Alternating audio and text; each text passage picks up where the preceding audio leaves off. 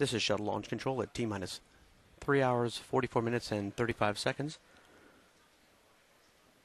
The countdown is actually, unfortunately, academic at this point because we have scrubbed for the evening, officially at 5:52 p.m. Eastern.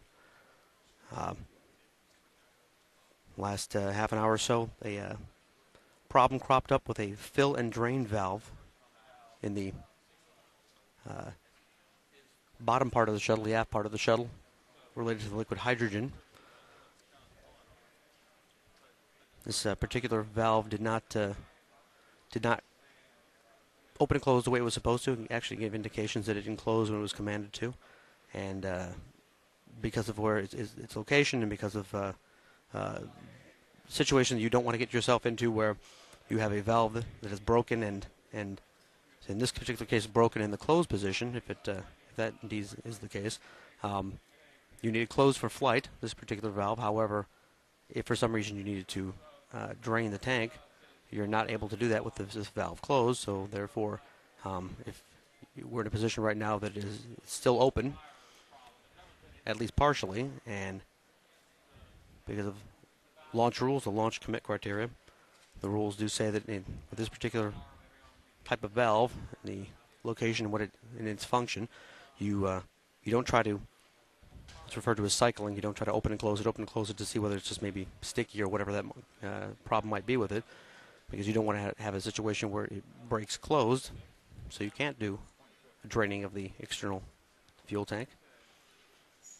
And because of that, the rule set up is such that you have the potential of a broken fill and drain valve. In this situation, you don't continue with the launch countdown.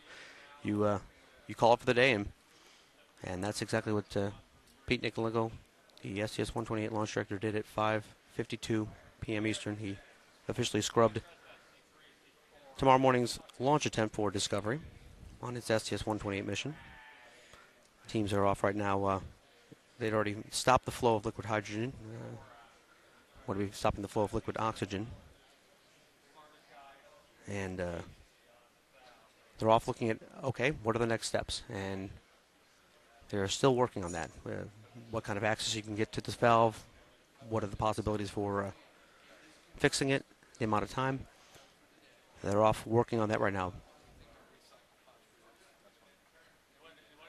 What is known right now is that we are not going to have a launch tomorrow morning because of this apparently broken fill and drain valve.